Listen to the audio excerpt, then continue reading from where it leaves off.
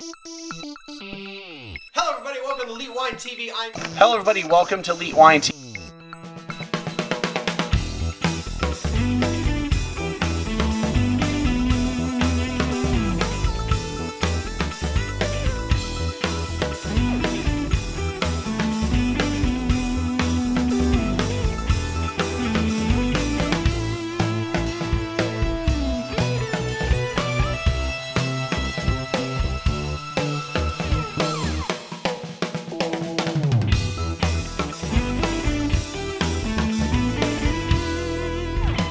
Hello everybody, welcome to Elite Wine TV. I'm your host Mark Fusco here for another special edition of the show.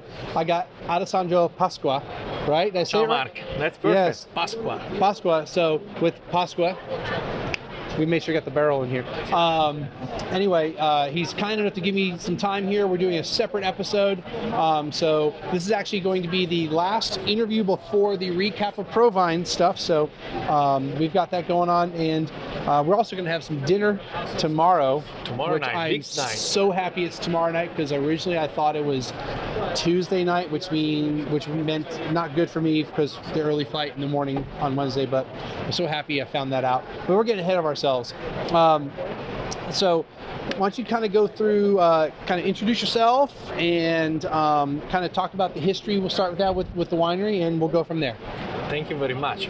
It's an honor to have you here, first of all. When I knew you wanted to spend some of your time to interview us, I said, that's awesome that we can spread the love and the message out of Italy.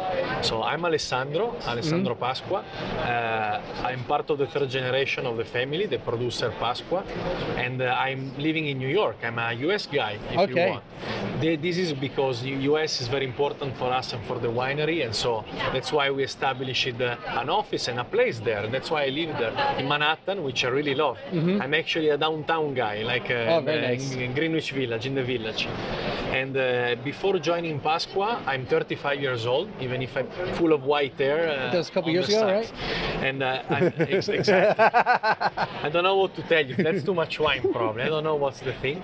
I used to be in consulting before. Bain and Company is an American firm that was very famous because of Mitt Romney, candidate president. And I was in that firm for 5-6 years, and then I joined Pasqua Winery in 2014. And since then has been a fantastic progression of adventures and fun. And so I worked at the winery for a couple of years, and then in 2016 I moved in the US, in New York. So Pasqua, I'm lucky enough to be born in this family. At the end of the day, is one of the oldest producer of Amarone. Is still all family owned, together with some very good colleagues. I mean, we have the Tomasi family, the Allegrini, the Masi. So we are proud to be part of this fine wine producers group. And my father is still involved, the second generation. I'm third generation, together with my brother Riccardo, which is our CEO. And across the years we've been, I was telling you before a little bit, we always try to work on the Venetian production mostly. We are specialized in the Veronese story, the Veronese winemaking style, the Appassimento method, so the Amarone, and the Veronese grapes. For interest of my viewers who may not know what the Appassimento means, can you kind of go over what that means? Please, absolutely. I mean, the Appassimento is something that was born in the very beginning of the century in Verona to make a sweet wine, the Recioto. Recioto di Valpolicella was a sweet wine made where you go and make the harvest. It's always a manual harvest. So, and that's why also the way the vineyards are made are for this purpose. It's called pergola. So you have a roof of leaves and grapes, and so the people was going up there and cutting the grapes and putting in the fruit cases in the mats. So you do one layer of grapes on the cases, and you dry the grapes out for about 1 month, 3 months, depending on the wine. So the idea is to get this kind of raisin grapes, where the water evaporates evaporates a little bit, and you have a little raisin look-alike grapes. The last thing I want to tell you, the difference from Sicily, in Verona we don't do the appassimento outdoor. In Sicily they put the grapes on the field at the sun. We have a room made on purpose with a lot of ventilation and controlled air to make the dry pristine and perfect condition for the grapes. Okay, so it's not necessarily sun-dried, it's just dry. Yeah, it's not sun-dried, yeah. It's dry out. There is this room is called fruttaio, the fruit room. Okay. It's a room where you pile up all these straw mats. Yeah. And stop me if my English is not understandable. No, it's good. I'm trying hard. I'm working hard. I'm working hard on the accent. If I need to explain something, I can explain it to him. So because I know the accent. Sometimes I work on it, and then I realize after a while it doesn't work. Maybe it's just because, you know, with my family, not that either my grandparents and my one aunt were literally straight off the boat in the 20s, but I've been around the accent long enough that I don't really have a problem with it. I used to be at college with a guy called Fusco, Lorenzo Fusco. Maybe it's one of your relatives. And we actually, so my not to interrupt your story, but on my story, my grandfather came over here. He actually changed our pronunciation to Fusco. Okay. And about half of the Fuscos in the United States apparently pronounce it how we do, and the other half pronounce it the proper Italian way. Fusco. Si. Exactly. And you got to talk with your hands. And also, real quick, you guys can't see it. I'll shoot video after this. I went to Ali. I said, leave it to the Italians to have the most stylish hall of everybody. And I haven't seen the rest of the halls.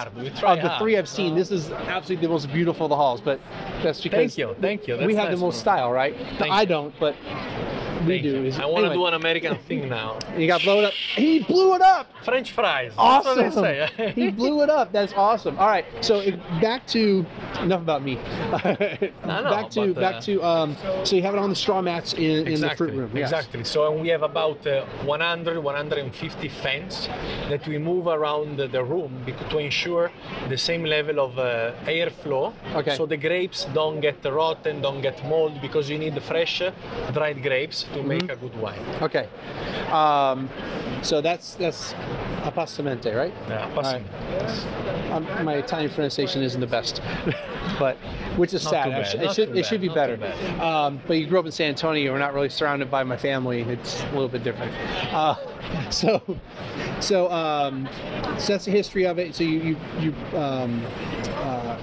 specialize or concentrate or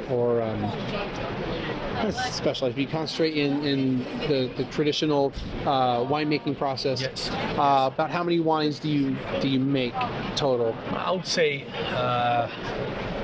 it's more of like we try to interpret all the grapes of the region. So the Corvina grape in particular, the Garganega grape, which is the white grape from Soave, Venetian. I know, of course, the French one and the American are probably most famous, but the Veneto, Merlot, and Cabernet Sauvignon can be fantastic. Yeah. And then we do a little production in Puglia. The origin of the family at the end of the day is from the southern back in time. Yes. So we still have a production in Puglia, in southern Italy, which is the heel of the boot, you know, the shape, you know, because they're Italian. Yeah, I know. So you know exactly. For them, they may not remember and they may not know where it's at. But if I can say also, you say very traditional winemaking style for sure, because the appassimento is very traditional. But we try to apply that knowledge to new wines and new styles. So for example, we did an appassimento method like the Amarone on a white wine, which was unseen before. So the Garganega grape, maybe some of our friends, they know the Soave. Yes. Which is the white grape from and the white wine from Verona, the Garganega grape. We do an early harvest and a passimento method on Garganega, which is the passimento white you tried, I think, and that's very unique. It's different, and that's the kind of innovation we try to do. We are launching now. We just launched a natural Valpolicella, the first Valpolicella natural in history of Verona. Okay. And now we are going to work on a fantastic white wine with a very particular style in winemaking again. Okay. So old process, but towards the future. That's the idea. Very nice. And then with Apulia, what are you doing? The traditional. I lost the name of the grape all of a sudden. Primitivo. Primitivo, yeah, Primitivo, absolutely. The cousin of Zinfandel. Absolutely. Yeah. Primitivo is our wine from Puglia. Absolutely. Nice, yeah. And we try, to make a little bit like it was in the past as well with the appassimento style, because the appassimento method was also done in Puglia a little bit, not only in Verona. And and we tried that, and so it's a couple of ideas on Primitivo, which is awesome. Tastes pretty good. Very nice. So with your wines, we probably should have had a couple wines here. Now that I think about it. Maybe that's not a bad idea. We can work on it. We can work on it. We can ask, get somebody to bring some. Yes. Where exactly is the winery located? So we are in Verona. Verona is a marvelous antique Roman city from in the northeast. I don't know if you've ever been to Verona. Maybe in your trip. I have yet to even visit Italy, Italy, okay. Yeah, so I still have to get just to the country of Italy, but yeah, we Verona wait for you sure. at the winery. We wait for you. You have to come. So it's a marvelous city because we have a Colosseum. There are the hills with the vineyards. There is the river across the city, which is a Roman city. So it's from before Christ. It's like 2,000 years old, and there is a fantastic lake, Lake Garda.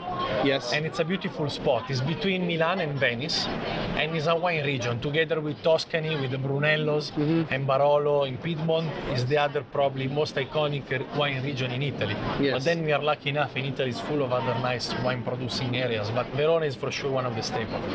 And it's lovely, it's a beautiful place, and the winery has always been there. And as I was mentioning before, maybe we are one of the historical wineries since 1925, which is nice because it's there is a lot of history there, and the food is great.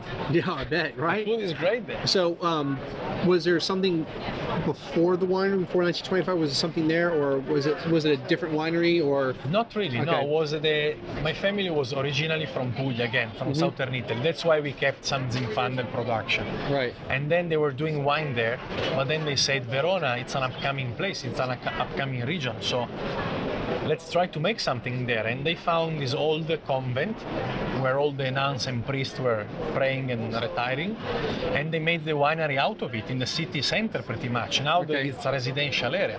And then they bought the first vineyards up there, and then the winery came out there with, and they were kind of ahead back in the time, because in the 40s they put together the first bottling line, automatic, which was the first time that the bottle business, was like coming a modern, like we know wine today. Right, right. So that's how it started. It's awesome. Some of the vineyards are still there with the same vines, so almost 100 years old. Okay. Corvina or Cabernet or Merlot grapes. Right. Yes. What brought the family north from Apulia?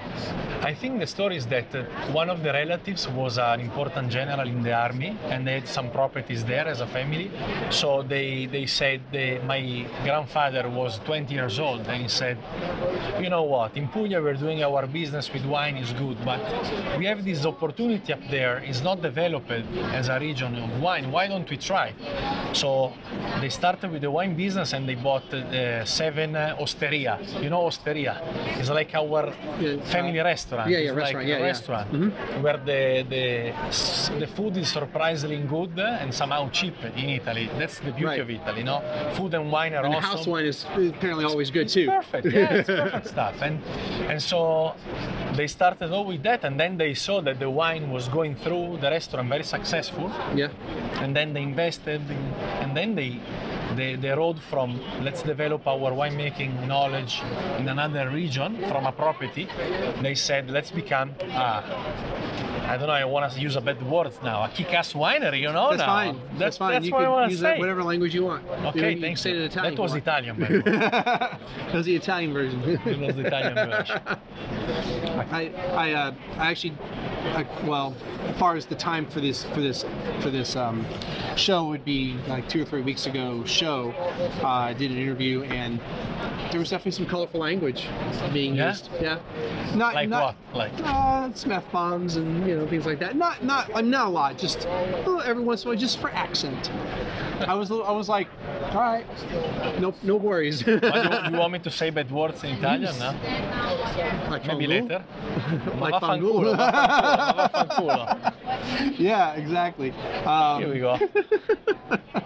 It took only 10 minutes to get to the bad words. Right? Yeah. Actually, I think this word I know is actually not really Italian. I think it's more of an Italian American, the gabagats. Huh? Gabagats. Don't say too much. Come on. Yeah, don't embarrass myself because my pronunciation is that great. I'm gonna drink some more. This is fruit juice. It's not orange wine, just so you know. That's right. That's a good idea. So, with the wines that you make, is there anything that you kind of consider like a specialty for you, or something that you really concentrate on, or a signature? Personally, or as a winery, you think? Okay, both. How about for a winery? Is there something that's like your signature wine, that's the wine you're known for? I would say, let me put this simple if I can. Also in a family perspective, 4 or 5 years ago, a big change happened because it's only my family now, it's pretty much. So we wanted to do a lot of in the imprinting, in the winemaking, and we wanted to be sure that every project that comes out of the winery is connected. There is a fil rouge, and there is an idea and a story behind it, which is a true fun story.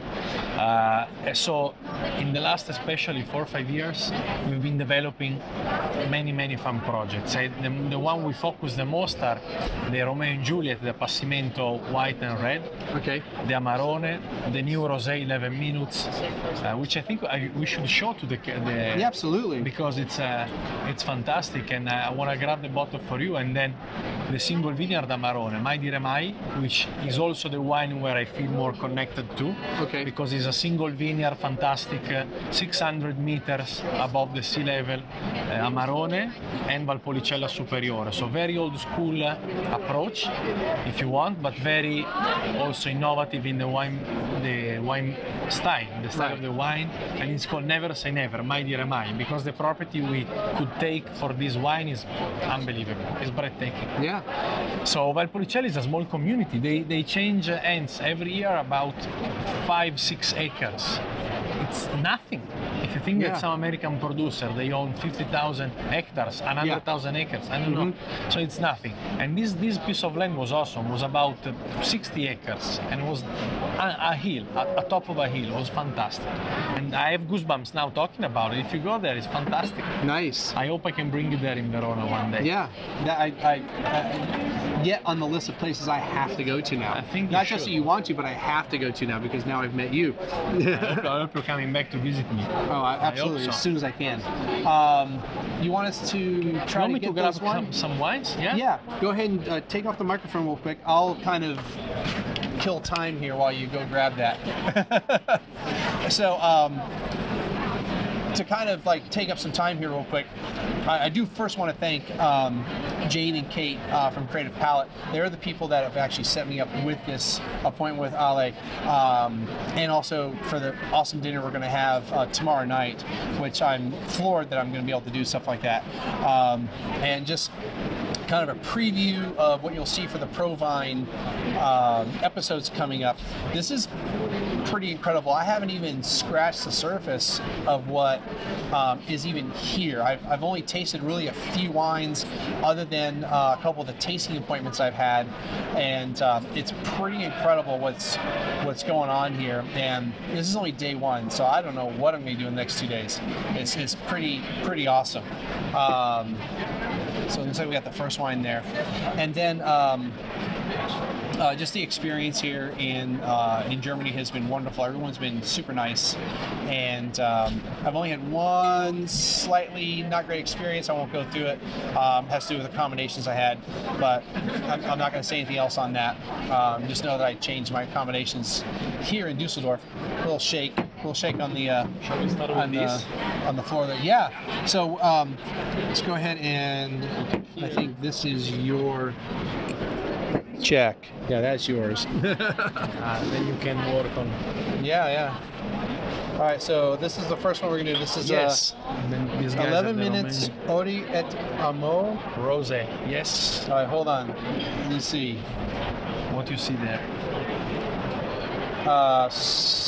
Song and love. Let me help you here. It is. I don't. I'm trying to use my Latin on this, but No, so the idea is 11 minutes has a couple of meanings here. The first one is the skin contact, because this wine is made of mostly red grapes. okay. Exactly, we are talking about Corvina, a little Syrah, a little Carmener, and Trebbiano di Lugana, which is a white grape. And 11 minutes is the skin contact we need to achieve this color. So it's a quick pressing time. And then you see there is all of a full poem around the label. It's called Odi et Amo from Catullo, which is the first recognized love poet from Verona in the Roman time. Okay.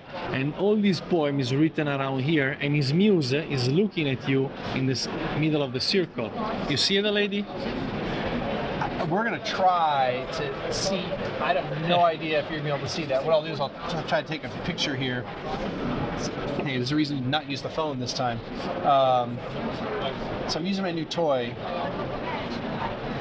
Let's see if I can get a good shot of that. Oh, there we go. Looking good. All right, so there should be we should have the picture up. All right. And then, according to the poem, 11 minutes is the perfect time. Okay. It's the perfect time? It's all about skin contact. It's all about skin contact. And that's all we're going to say. It was the perfect time for who? The guy? Whatever. Yeah. Where, you know, I in like this case, exactly. Then we put this little glass closure here. Glass closure. Yeah. So yeah, you have like, I'm going to open it. Exactly. And we want to make something fun for the people we love, the people that want to buy our wine, because you go to a nice dinner and you know this is kind of a gift. You bring a couple of these bottles, they are beautiful looking and grazie mille. And there we go. I love these types of enclosures. They're really cool. I don't see them very often, but they're really cool. And I don't remember what the exact name on these is, but we call it glass closure at the end of the day. And the people love to use the bottle again because this is a grappa style bottle. Okay. And you know grappa is made in Veneto too. Bassano del Grappa is not far away from Verona. I didn't remember that. I just knew grappa was an Italian. It's an Italian spirit. Yeah, but I couldn't remember where it's from. It's made out of the used grapes. Right after you make the wine, the distillery pick up your grapes and make the distillation and make the grappa. Which is why they call it grappa. Grappa of Amarone, grappa of Moscato, could be grappa of many grapes. Yeah. And this is an 18, so just recently bottled. Yeah, it was bottled in December actually. In December. Okay, so about 3 months ago. We try to be very fresh with the vintage on the rosé. Okay. Because I think it's a wine that is meant to be fresh and also a little bit to make the market happy because they are very sensitive. If you want on the vintage,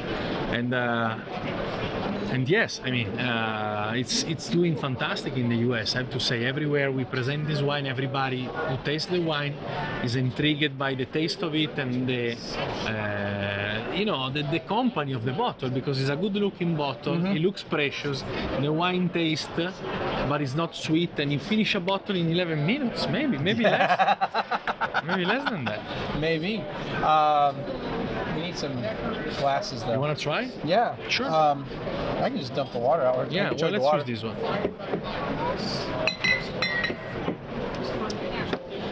Very nice. Ci porti un cavatappi, per favore?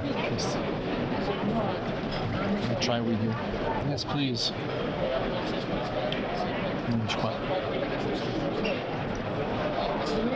All right.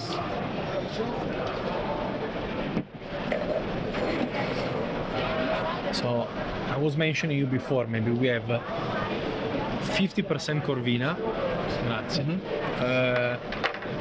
25 Trebbiano di Lugana, which is a native white grape from Lake Garda.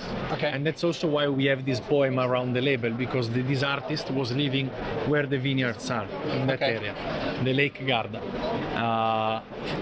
15% is a Syrah and 10% is Carmenere. Okay. I know many people think Carmenere is only left in Chile. Yeah, I know. But there is still some in France, and there is still some in northern Veneto, Lake Garda, and Tuscany.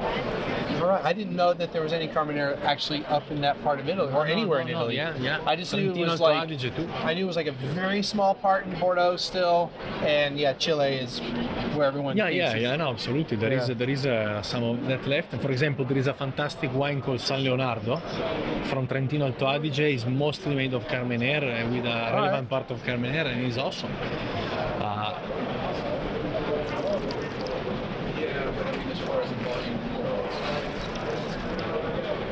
You see, thanks to the Corvina grape, the Syrah, and the red grapes in particular gives you this fruit note, a little of the cherry, which is the signature note of Corvina, the Valpolicella grape. But on the other hand, the acidity of Trebbiano di Lugana is very bright, and the idea to balance the two of them and the dry finish.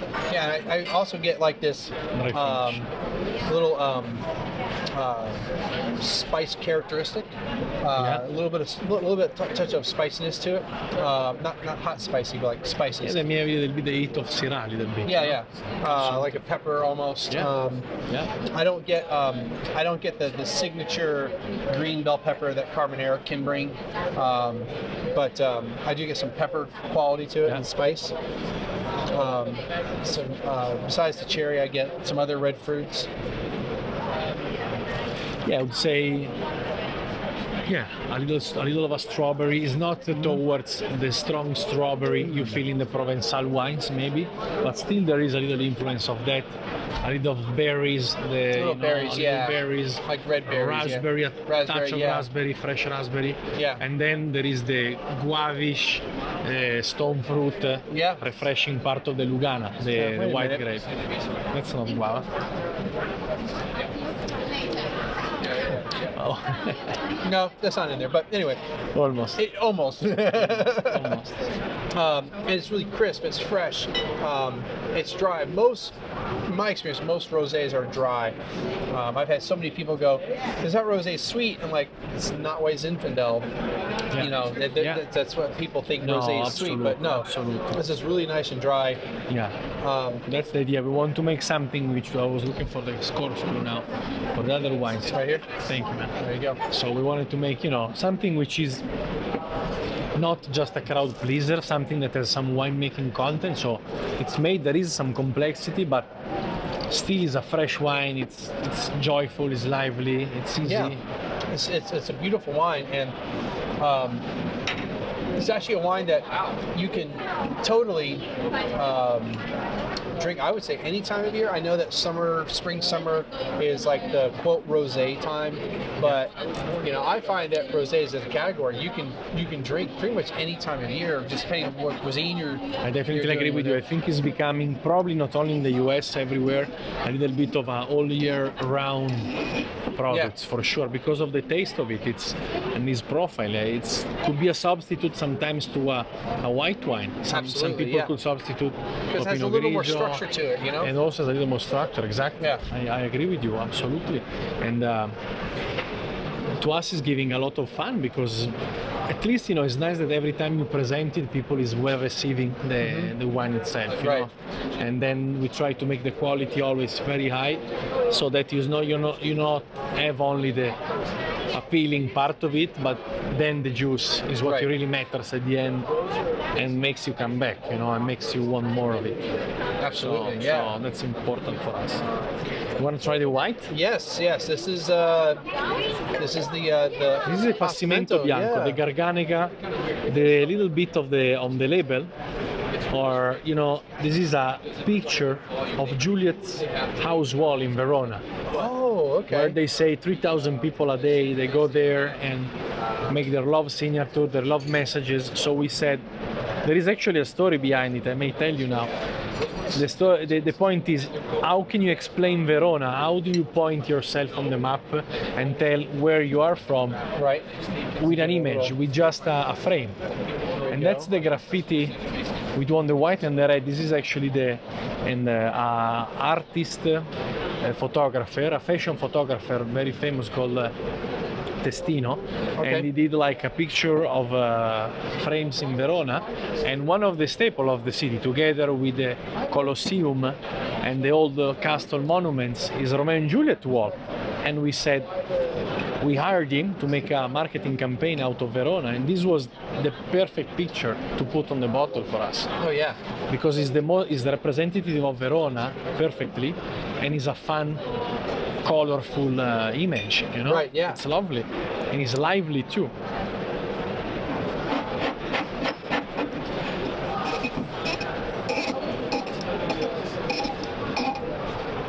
So we said before on the white, a Garganega grape.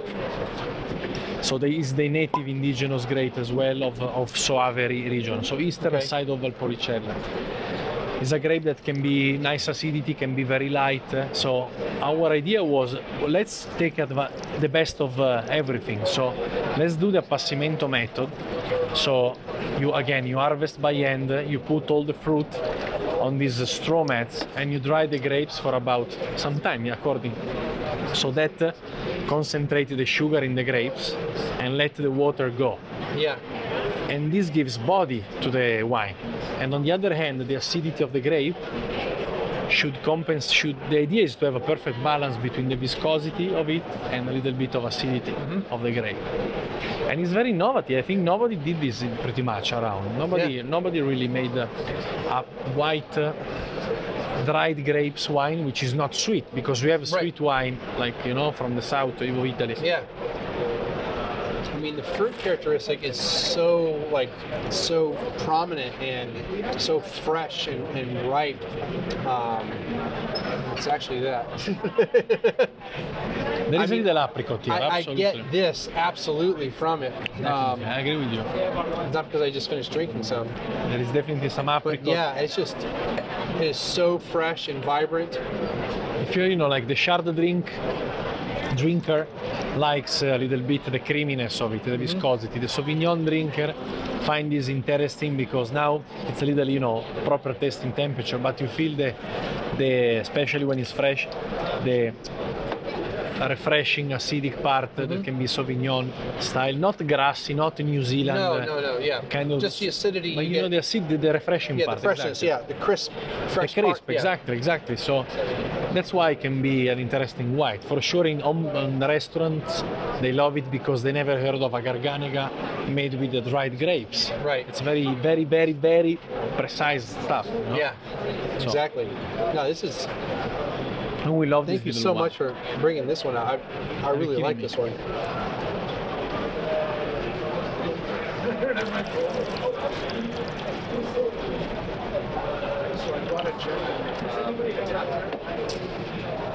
Okay, so now we have. I would love you to one. try the Rosso. So we have Bianco and Rosso, very simple, white and red.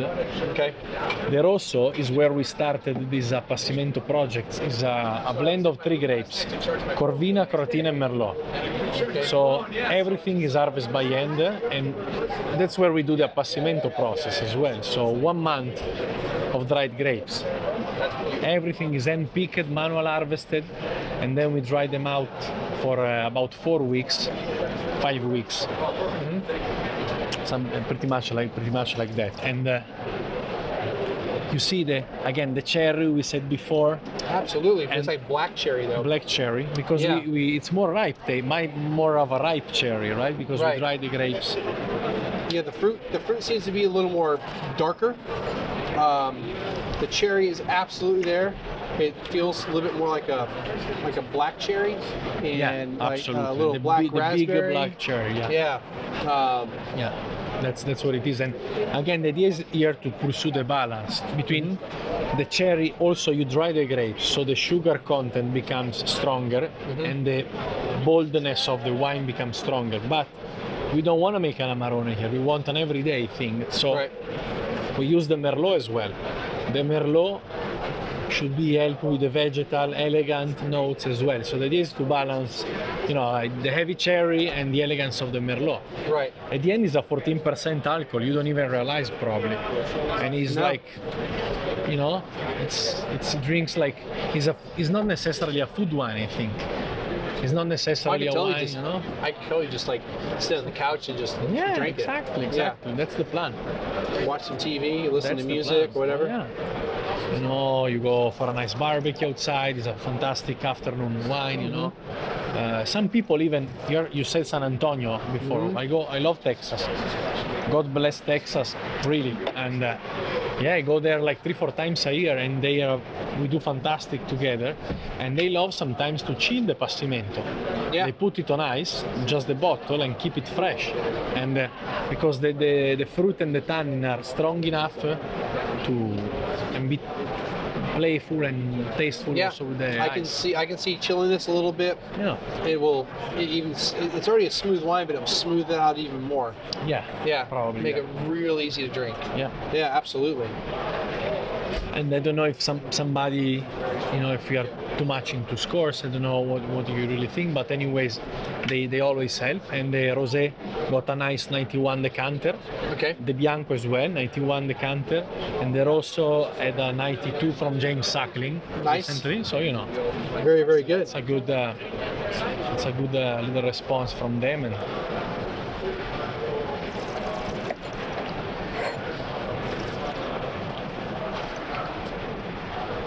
in another lifetime, I used to score wines. I don't do that anymore. I don't score them anymore. I just I tell you if I like it or not, and if it's good or not, you know. And these are really good, and I like these wines a lot. So while I'm not scoring them, the scores you have said, I'm not disagreeing with them. Let's put it that way. I'm not disagreeing with the scores. Thank you.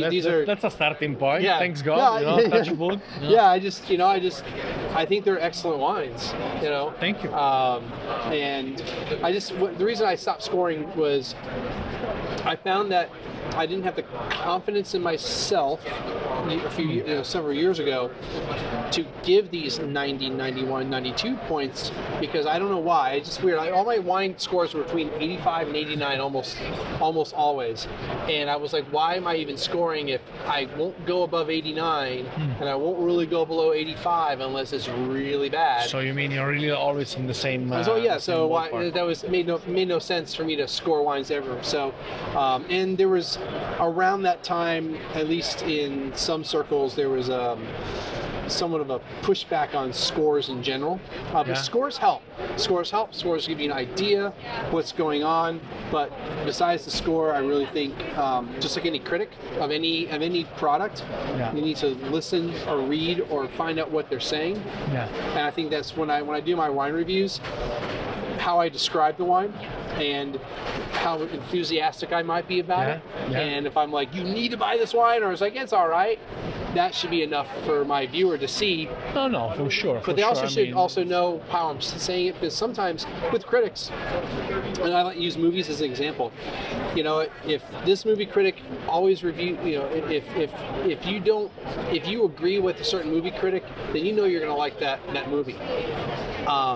If you disagree with the movie critic, that's a risk. Then you know, well, if he doesn't like it, I'm probably going to like it. So that's a risk. But you know, I respect scores have a purpose and they have a place. Exactly. And I think what it does is it gives you a really good general idea of where that wine's at, and then, you know, if it's a style that you probably like, you know, definitely read the actual description. Yeah. And then that just reinforces, like, yes, I'm going to like that wine, and then that helps with buying it. You know, hey, I still look at scores. I look at scores not just wine. I look at scores of when I buy things on Amazon. I want to see what the rating is, but I also read the reviews so I know.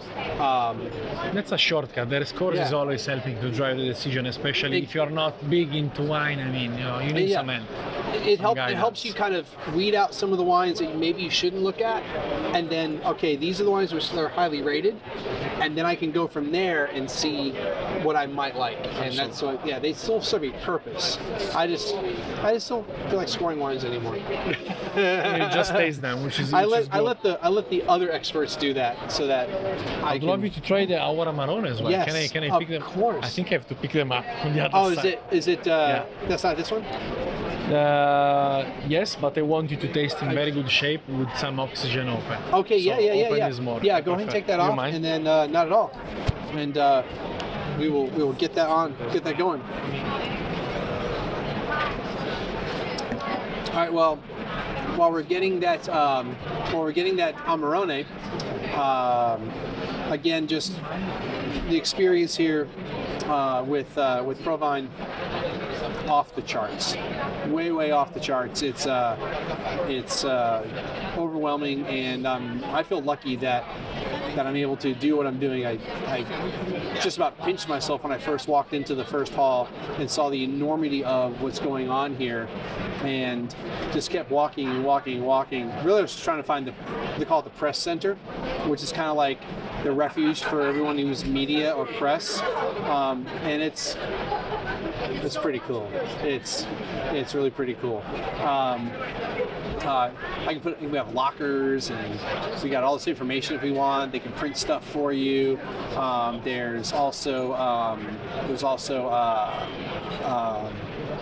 like food you can get and drinks. It's really cool. I was just wasting time talking about the press center and how cool it is. So I brought you 3 amazing gems. Okay. To taste. Yeah. All right. So here we go.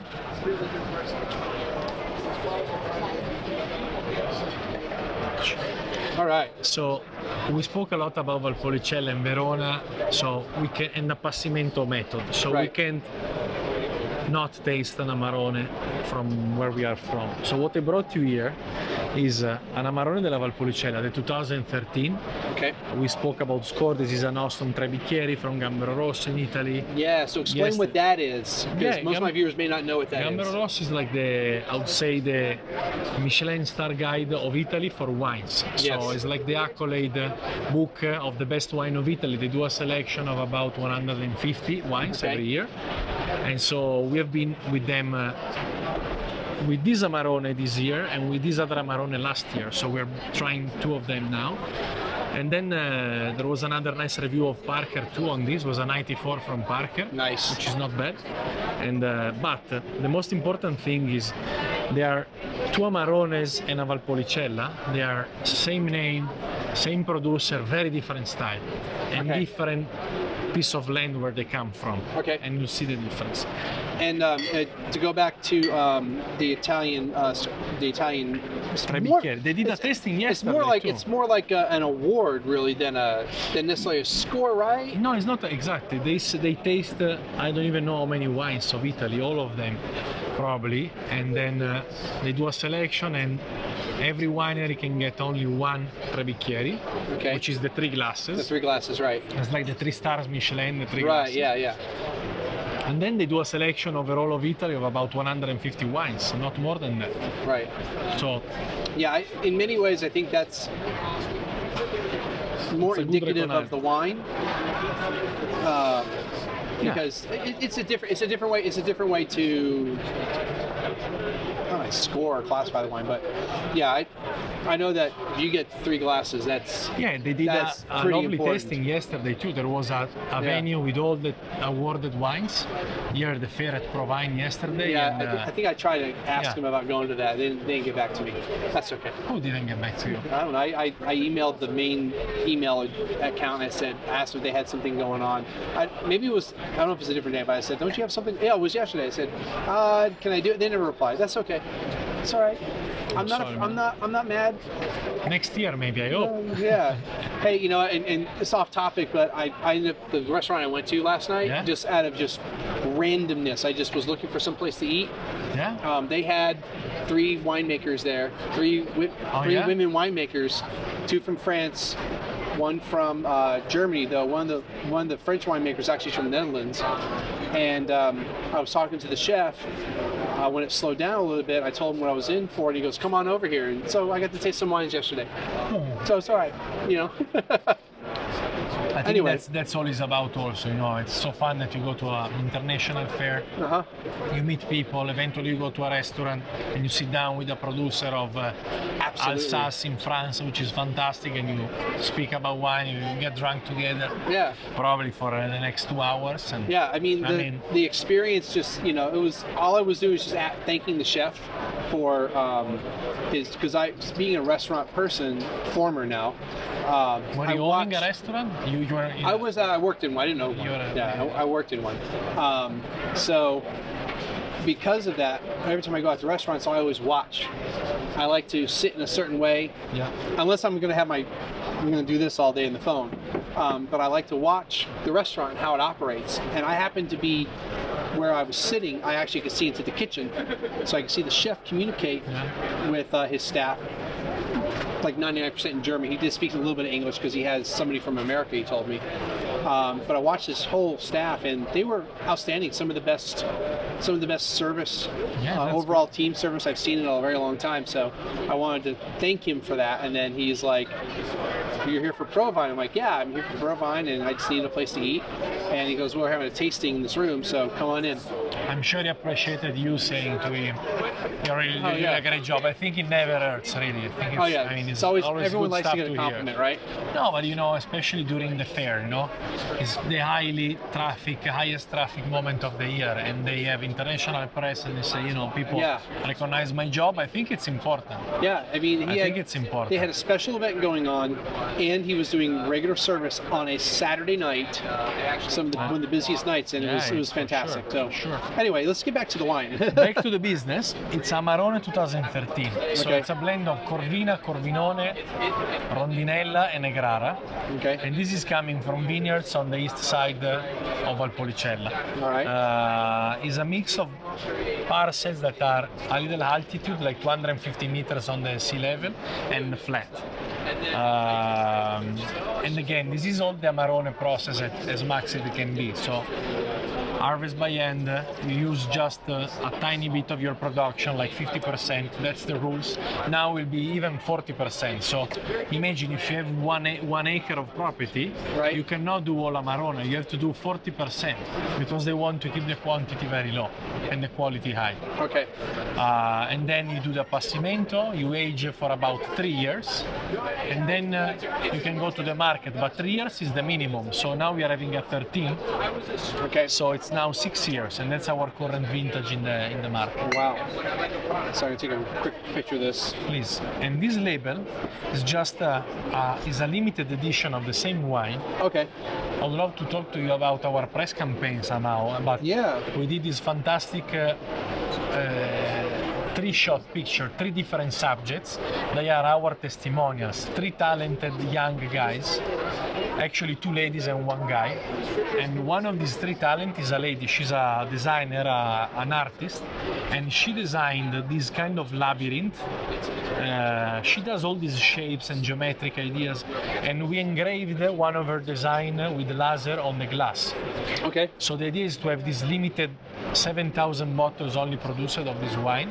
Very nice. And some of those will be in the States for sure. And you know, it's a unique piece if you want, made by this artist. We definitely need to take a picture of that too. And currently, we spoke about score before on Wine Spectator. We do a little of advertising. We do that. Why not? And the main picture of that is not our vineyards, is not our face, is this press campaign. These guys with a fantastic, colorful picture. There is a nice frame with all their life represented in the frame, together with the wine. And they are our subject. This is our new idea, you know, for the press. It's awesome, and we want to convey this message. Always a fun, not dramatic approach to the product, to the wine. First of all, this wine, amazing.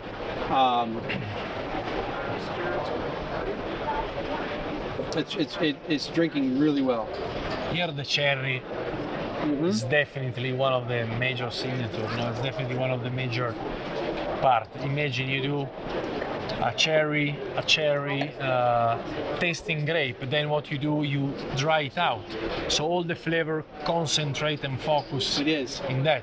And then you age partially in cherry barrel as well. We use cherry barrels. Cherry woods? Cherry woods. All right. So we try to enhance as much as possible the profile. Yeah, it's almost like a cherry liqueur type of flavor. I forgot what the cherry liqueur. What is that? Liqueur, like a liqueur. Liqueur, sure. yeah. So not quite like that, but it's got that kind of really concentrated flavor to it. Yeah. It's also got a little bit of dustiness to it, a little earthiness to it. Yeah, and then the tertiary, you know, as we said before, there is a little bit of evolution in the bottle. So being a 13, the tertiary notes, tobacco, a little spice, a little leather, a little chocolate, they come out, and they're definitely very typical notes of the Amarone, the tobacco, leather, and chocolate. We did sometimes a vertical of old vintages of Amarone with different type of chocolate. It was awesome. It's fantastic because the pairing between you know, the very bitter chocolate, very style of chocolate, and Amarone. It's interesting. It's great. And if I have a little more of your time, I mean, I'm happy to taste the single vineyard. I'm on your time. That's I have no more. You really? So I have no more appointments today. Okay, so we have another. I mean, well, the fair close at 7, so you have another 3 hours. Well, I have an appointment at 7. That's that, but but I do have to get to that hotel. Is that a date? No. No, unfortunately not.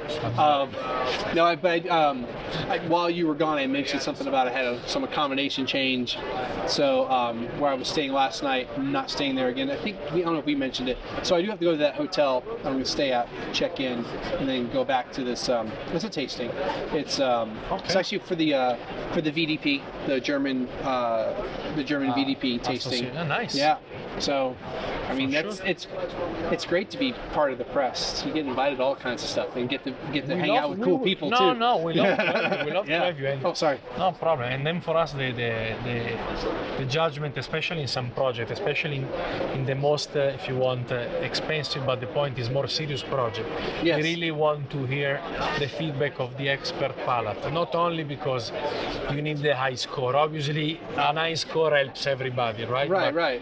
But the sophisticated palate, the people that try the wines every day, a lot of wines. We want, you know, we want to be positioned and not be afraid to be put together with the best French wines, the best Burgundy, the best Cab from Napa, the best Barolos. Right. Quality. And the endorsement of you guys make our job, is part of some of the things that makes our job worth it also, you know, the recognition of people that understand what they're drinking. Right. And then, of course, everybody who loves us and buy the wine. Yeah. And in fact, mai dire mai, never say never. Oh yeah, so that's which one we're doing the 13 right now? Single vineyard. Okay. Only the Amarone, the best Amarone we've ever done, hopefully.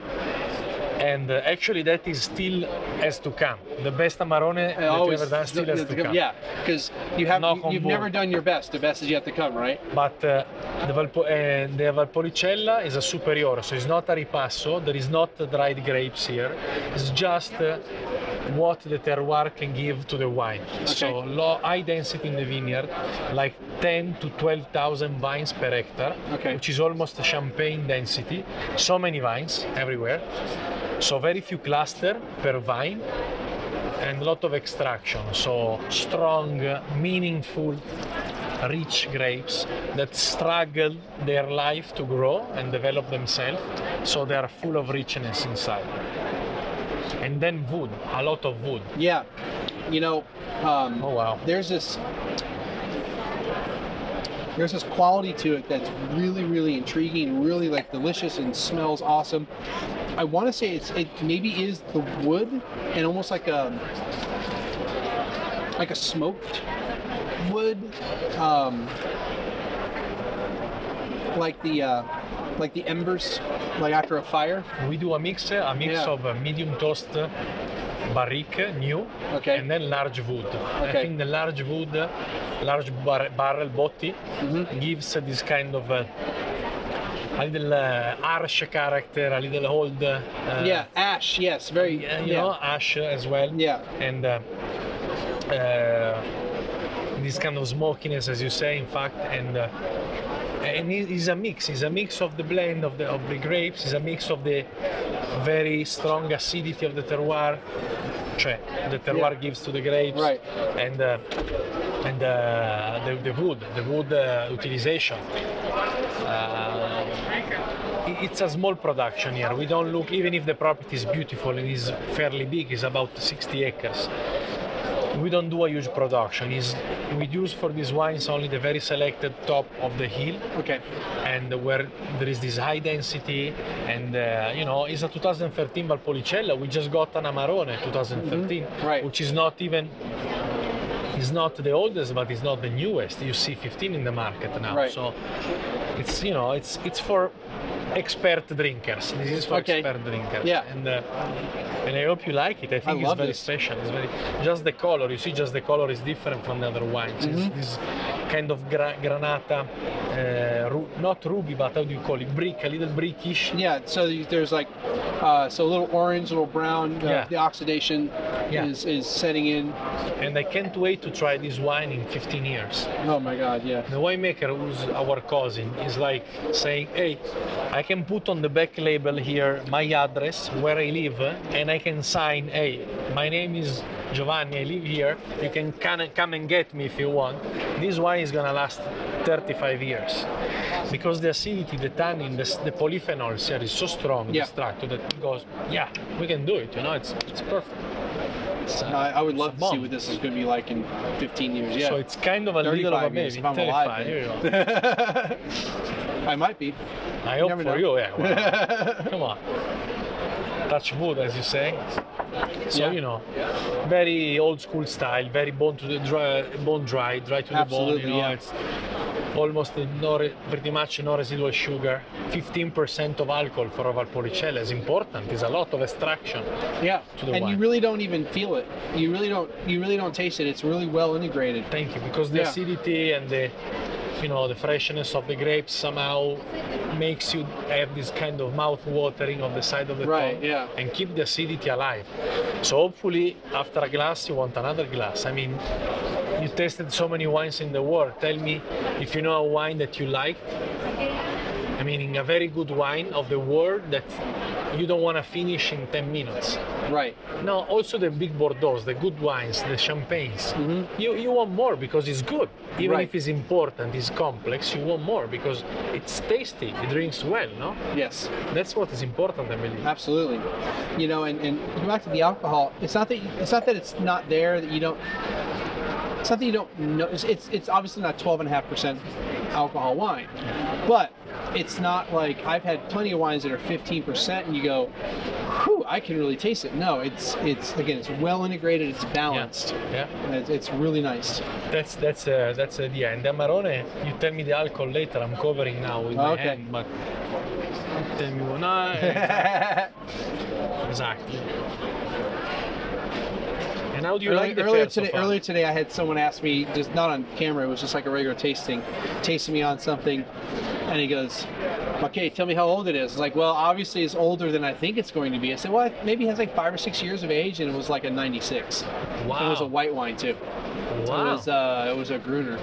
Wow, fantastic. I couldn't believe it. It was like fresh. Fantastic. But like these wines from Germany, they can have this longevity. Like the Rieslings is crazy. It actually was Austrian. Yeah, but still. Yeah, Mittel Europe. And do you like the fare so far? Oh my goodness, Provence? I already said it on the video numerous times. It's so huge, it's overwhelming, and I haven't even scratched the surface, just because I just kind of I've had a lot of appointments today, so I've tried to like do a couple tastings in between appointments, but not get too stuck at any one place, so I didn't like miss an appointment. Sure. So I definitely skipped over a lot of things, and you know, Tuesday, honestly, my game plan for Tuesday wasn't really to it was to do like the lowest number halls, because I started over here, and then work my way towards like hall 7, which is the last of the halls. But things that are 7, 8, and 9, and I probably shouldn't say this on camera, but they are the wines I don't have the most interest in. The wines from hall 17 to hall 10 or 11. Okay. So basically France, Italy, Germany, Austria, you know, all of Europe. Yeah, and Spain. Those are the ones that hold the most of my interest on a personal level and professional level also. But the other halls, they have kind of the rest of the world, and especially things that are like from the United States. I have access to those all day long. I don't really, like, if something's there I just have to try. Oh yeah, absolutely, because it's like, well, why not? Is there a lot of American wines? I haven't been there not a lot, but there are some fairly well-known producers there that, like, when we went through the producer list, I was like, wow, this person's there. So, you know, I'll at least get over there. But Tuesday is going to be a day where if I want to revisit some things, like especially from today, perfect, yeah. I can do that. Tomorrow I don't have a lot of appointments, so I can really concentrate on hitting some booths to like really check some stuff out. So anyway, on to this wine. That's the grand finale, as you say, in the US. Even if you hadn't prepped me about vintage, because we have something to talk about that, you can already smell that it's older. It has age to it. It's got the classic oxidized aromas to it, and that kind of dried plum, almost prune quality to it, which I do get in like older Amarones. The color alone, well, not alone, the color also helps with determining age. And Italian wines in general, they tend to have, not all of them, but some of them tend to have a little age anyway, so they tend to get that orange or brick color. Yeah. And the especially in the Barolo, in the Piedmont side. Barolo Barbarescos, they definitely brickish color. When we're doing blind tastings, and they're actually pouring the wine for us in the glass, if I see orange, I'm like, I already know I'm in Italy. It could be elsewhere. Yeah. But pretty rare, unless they're going to give us a really old Bordeaux or really old, like, Chateauneuf de Pape or Syrah, maybe. Those are usually too dark. California is never that. It never gets orange, never. I mean, it gets browner, but not that orange tint like Italian wines. Yeah, I agree with you. Maybe if it was like an old like a Gran Reserva Tempranillo, like a Rioja, that has like 10 years of age on it, you'll see some orange on it too. But anyway. No, I mean, the nice of Italian wines, there are so many and so different. They can be any kind of wine. It's just the grapes. The native grapes of Verona are like Verona is like 300 grapes. All of Italy is about 2,000 native varietals. You know, like the Corvina, the Croatina, the Trebbiano di Abruzzo, the Turbiana. Yeah, and these are not and these are not the synonyms of. It's not the one grape with like 20, of the same name. It's individual grapes. Individual species. Yes. Yeah. Very native. Every region, they have their kind of native stuff. Like we were tasting before, the Soave Garganega. Garganega grape is a grape which is pretty much only in Verona. A white grape, and this diversity. I think it's crazy, and it's an opportunity for people like us. Yeah. Guys like us to play with the diversity and find out fantastic stuff and combination. So even if you hadn't have said this is, or kind of hinted this is older or an older wine, if I was blind tasting this, and I might be really overreaching on this, if I was blind tasting this, I would say that this would probably have at least 20 years of age, possibly 30. I might be overshooting it. It might only be like 15 years old, but in my head, from my experience, I've had wines that are in that 20 to 30 year range. I think at least in that range. I don't think it'd be any older, but somewhere 20 to 30 years ago. This is a 2011. 2011. It really tastes has a lot of age to it. Like I've had wines that are about 20 years old that's kind of cool. you can't see it, but her USB stick has a cork. Yeah. Is a cork. Yeah. Sorry, I got distracted. I get distracted with technology. It's a cork. Yeah. Wine and technology. That's the 1337. Did we discuss? No. So the 1337. Quick story. When I first started, before I even started this, I was with my parents. We were in a store that sells wine.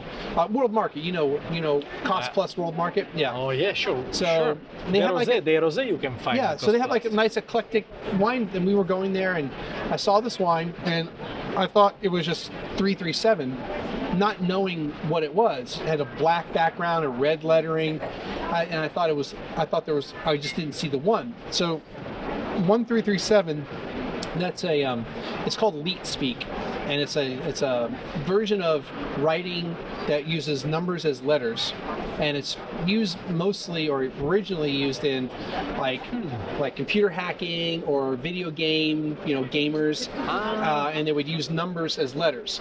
So LEET, now that's shorthand for elite.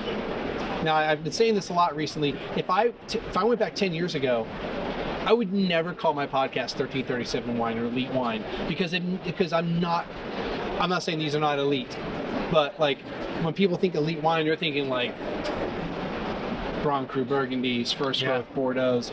I don't ever review that stuff because that's not what I do, and it's expensive. So that's a problem sometimes. But so when we were in World Market, and I saw the wine, I was like, cool, someone named a wine for geeks, not wine geeks, but like geeks and nerds. And me being one of those, I thought that was kind of cool. I'm very much. Well, you're a tech geek, or I'm a nerd. I'm a geek. I'm all of that. I love all that stuff. So I grabbed the wine. I looked at it. I was like, "There's no one. It's just 337," and it was $15. I'm like, "That's too much money." It's 10 years ago. Not that I regularly drop 50, 60, 70 bucks on a bottle of wine, but at the time I was like, really, 12 bucks was like the most I wanted to spend on a bottle of wine.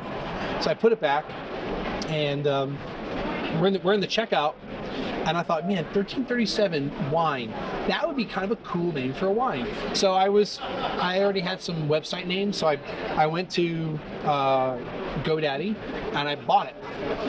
And then a few months later, my dad was like, what are you going to do with that name? You haven't done anything with it. Other than I set up a Twitter account immediately. So I said, you know what? There's this guy named Gary Vaynerchuk. He lives in New York. Who's this guy? Gary Vaynerchuk. Is the winemaker of No. He my viewers know who he is. Well, some of them do. He a very, very, very, very long time ago did video podcasting, wine podcasting from his wine shop called Wine Library. It was called Wine Library TV. His father had a liquor store, and they built it into really a big wine shop in New Jersey. And I used to watch him all the time, and I look up to him. I think he does a great job. He's very polarizing. Some people really hate him. Some people love him. I'm on the I love him side. On the lover side. So I told my dad, I said, maybe I'll be like the next Gary Vaynerchuk, and I'll produce wine reviews. And he just kind of looked at me like, all right. And so that's how this started. Oh. And my very first review was of that wine. I did 337, and then I forgot which episode. A few years later, if I remember right, my memory may be failing, but I think I've reviewed the wine again. What wine? What kind of wine was that? It's 337 is a clone of Cabernet Sauvignon. So that's just called 337 because it's California. It's from California. It's a Cabernet Sauvignon. It's 100% of that clone. And they also, I haven't seen the other ones, but they had like a Pinot clone. I want to say it was 667, and I think they had like a Merlot clone. It's like a 180 something or 170. I haven't seen the other ones. I haven't seen those in a while. It was like, it was a gimmick. Yeah, it makes sense. We're going to use the clone numbers, and it's California and all that. So that's where Elite Wine came from. I thought it would be a cool name for a wine. I have no plans to make a wine. Maybe in the future. I don't know. But I thought it'd be a cool name for the wine. So that's where that came from. Anyway, I don't know how we got on that topic. But this wine outstanding. We were on the and you know. I just really felt it had a lot of age to it because I looked at color. Yeah. And it's got some oxidation, like aged oxidation, like that dried, like the prune quality. Yeah, that prune quality. And I've been fooled before. I think somehow these guys still, if you can let me say here, you know, a baby, meaning that like the Valpolicella, it has a very long longevity thanks to the large extraction in the vines. And then there is a huge contribution from the appassimento. We dry the grapes 3 months here, 90 days. And that's probably where I'm getting that feeling. Exactly, overripe kind of feeling if you want. And then he ages in new oak, French oak, medium toast. Okay. So the kind of smokiness as well, like in the Valpolicella, they come there. And it's guess the alcohol. Okay. Well, this was 15. I didn't really even notice it. This one I noticed a touch more. So we're just. What do you think? Yeah. We're just gonna go. I'm probably gonna be wrong again. 15.8. We're actually at 16.5%. Okay. So I kind of lowballed it because I didn't want to like overshoot it like I did the years. No, so, but yeah, I mean it's well integrated. I mean it's fantastic. The acidity is even more, like you know, even more than the Valpolicella here. I think you need a lot of nice acidity and bright of that to compensate the big body of the Amarone, you know, which is a big guy. Yeah, Amarone. Absolutely. And this is only this project is pretty new, meaning that we work with this vineyard in the last years, but obviously, this is the first release. It's the second release actually. 2010 Amarone, 2012 Valpolicella was the very first release. Okay. Excuse me. And now 11 and 13. So, but already we got some scores. Tre Bicchieri yesterday. Yes. Again, the Italian guide. Congratulations. Thank you. But you know, we have to never stop. Touch wood. We have to. Absolutely, yeah. To keep going this way, and then somehow the Parker guys and Suckling give us a good review. So. Well, you know, it's fun. I hope when you come to Verona, you come and visit us, and I can bring you up there. Really, yeah. I hope I can that'd be show you incredible. that spot. It's fantastic. Absolutely, and I'm sure my dad will come on this one. I asked Dad, "Do you want to come with me to ProWein?" He goes, "I really want to go to Germany." And I was like, "It's your loss," you know. Right. But I said, "Yeah, but if I go to Italy, you want to go?" He goes, "Of course." I'm like, "Okay." And I would expect him to come. I would expect him to come to Italy if I went. We'd love to have you guys. Yeah.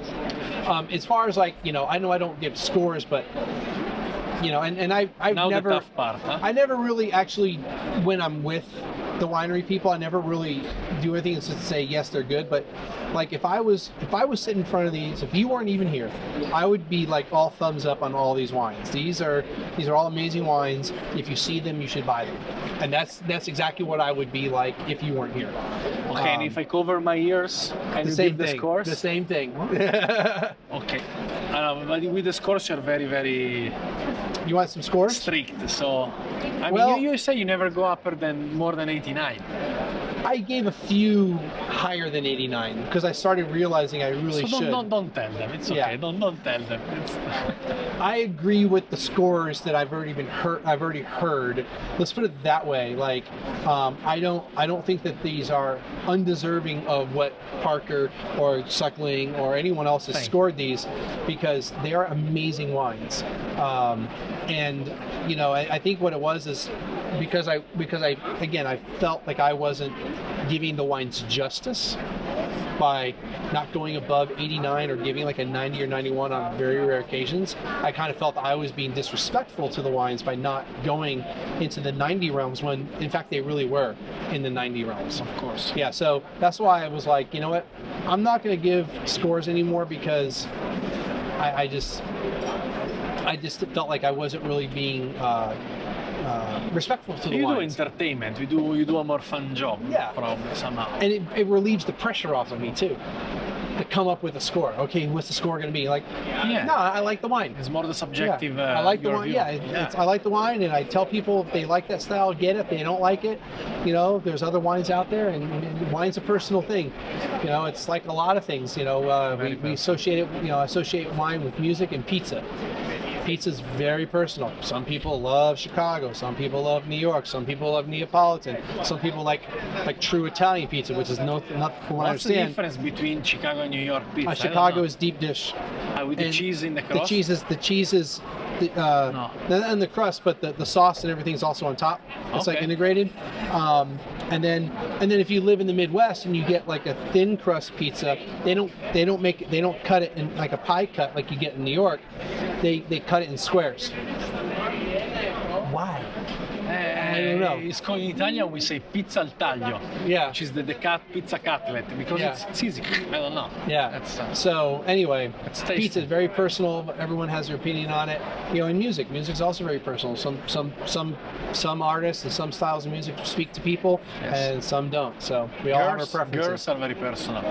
Yes, or absolutely. All the taste. I'm sorry. I mean, you know, how we view other people, whether we're attracted to them or not, is very personal. Very personal. You know, I know the media likes to tell us what attractive is for men and women, but that doesn't mean really anything. Lots of people go against the grain on that. So, and I think in this influencer area where the social media are giving so much room, you know, to the opinion of certain influencers, it's so important to keep your taste alive. I think it's very important. And I try to be as objective as I can with wine, and recognize even if I don't personally like the style, recognize quality when it's there.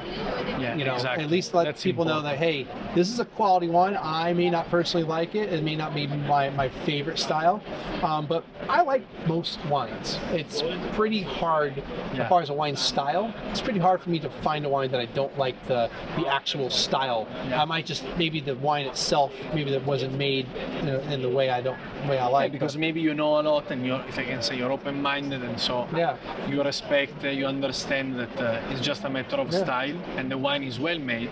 Absolutely. You may not be that your favorite style, but still, you know, still it's something that. And when I do that, I usually equate that with music, because we didn't talk about this, but my degree is in music. Oh, really? So I can listen to a piece of music and know whether it was a well-made, well-written piece of music, and if it fits the genre properly, but I may not like the song. I may not like that style of music, but I can recognize that song, not just because a lot of people like it, but I can break that song down listening to it and go, yes, this song was well constructed, or the production of the song was really well done, the sound engineering and all that. So I can understand those things. So in my head, I look at wine the same way. I use music, not a lot, but I use music, you know, frequently enough in my descriptions with wine or my comparisons to kind of talk about balance and how things are made, and you know, if it's engineered right, not engineered like manipulated, but engineered like, you know, everything works like out. a song that you think can be fit one of these? I'm very curious now. Like, you want me to like come up with musical styles? Musical style, at least for one of these wines. Maybe in one of these big guy, the Last Amarone, or maybe on the Rosé or the Rosso. So this Amarone, if I was going to listen to music with this, I would probably, because there's lots of darker fruit, I would probably want to listen to not like depressing music, but like music that has some seriousness to it. You know, now that's very broad. I could be talking classical music, I could be talking goth music, I could be talking rock music, I could be talking, you know, all kinds of music, but some deepness. Yeah, some deepness. As a matter of fact, so we brought that up. A couple months ago, I went to a seminar, and the gentleman played different pieces of music, and we were tasting wine, and he was talking about how when you listen to music, it can change your interpretation of the wine.